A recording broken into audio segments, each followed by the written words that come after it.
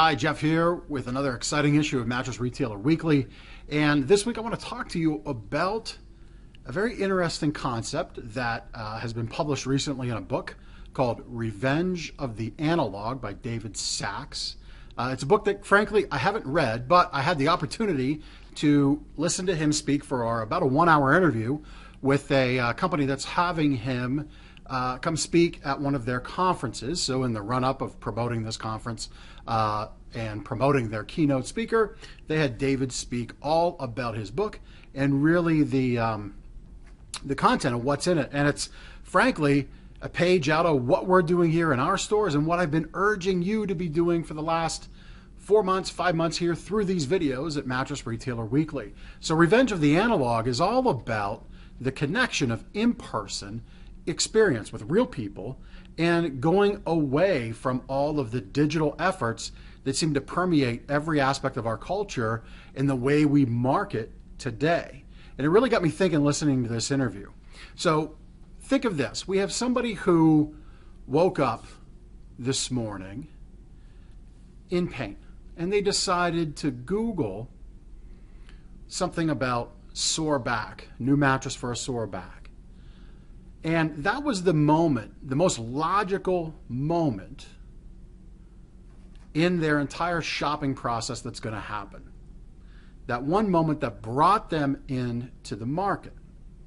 Now, what David was talking about, and I think makes perfect sense, is that digital is very much, congruent's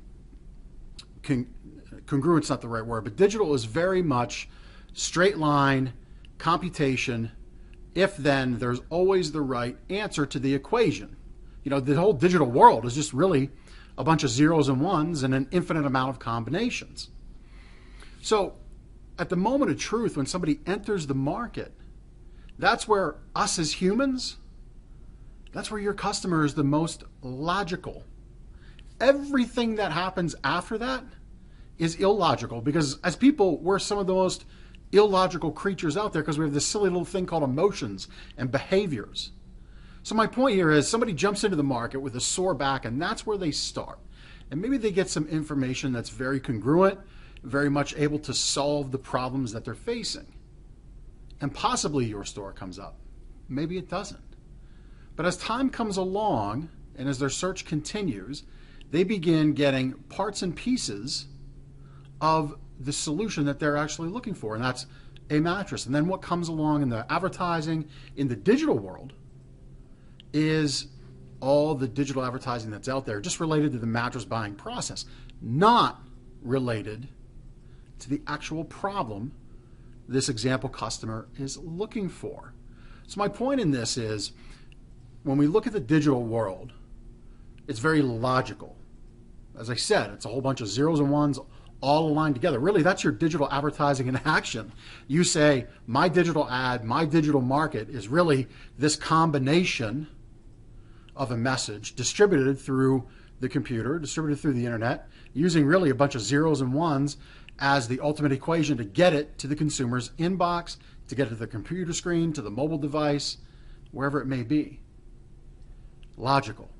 Yet, we're very illogical over here.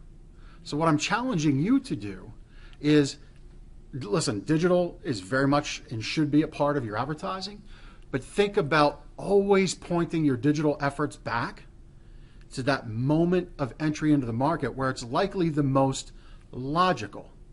Because what happens after that initial bit of information is gathered, the pursuit continues and it begins to get clouded. Whereas we began looking for a real solution to a sore back or a problem with acid reflux in the bed or motion transfer between two people, a real solution was being sought. In comes all of the leftover remnants of digital advertising to confuse the situation. So keep your advertising very focused on solutions, because that's really the most logical part of anybody's entry into the market. Once they're out there searching around, we've all seen it, the people come in, they've got the little loose leaf flip over notebooks, there's 27 pages filled up, half of it doesn't make any sense at all, the other half of it isn't really pointing back to their original problem, why they're choosing a new bed in the first place. So Keep your advertising focused on solutions. And then, when they're in front of you, that analog moment, right? The whole reason for this video, the wonderful book, wonderful concept, Revenge of the Analog. When people are back in front of you, make it an experience. Make it more than just, hey, here's our advertisement, digital or otherwise, brought to life. Here's the promotion, here's the product, and here's the price. That's not an experience. That's not this analog connection. That's not the wavelength, how analog devices communicate through wavelength. That's not the wavelength at which you can connect with people.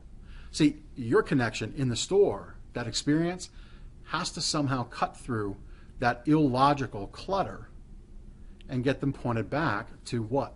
Well, that logical solution that they're looking for.